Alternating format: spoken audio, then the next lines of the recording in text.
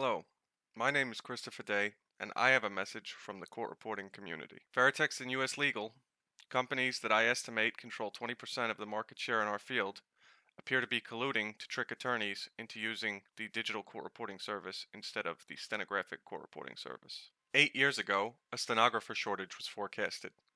In response, my field began many recruitment initiatives, such as National Court Reporters Association A to Z program, Project Steno, and Open Steno.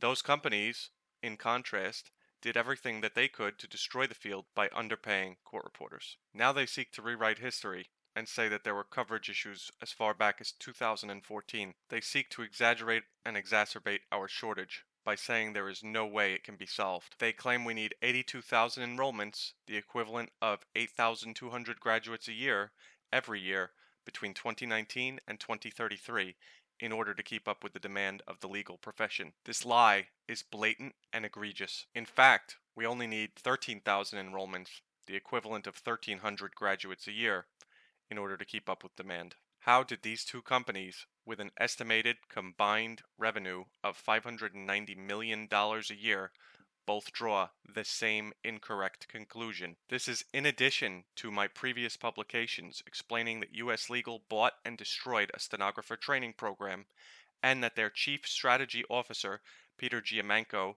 wrote in an email, "Does it really matter if done legally and ethically if both products are the same?" when he knew that both products are not the same. The reason that this lie has gone unnoticed is that for years in our field, all customers or attorneys had to do was call up and they would be provided with a qualified stenographic court reporter. Then companies began sending digital court reporters, a bait and switch in order to sell attorneys the inferior digital court reporting product. Nonprofits like Protect Your Record Project rose up to begin explaining the bait and switch, and court reporters started to connect, educate, and advocate. But this is not enough. In response to my claims of fraud, companies like US Legal only accelerated their digital recruitment. If you do not want to be robbed of your choice as consumers, then we need you to connect with and educate each other.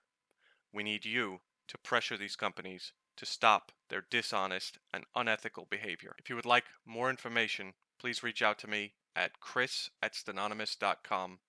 I will provide that in the description below, along with other helpful links. Thank you.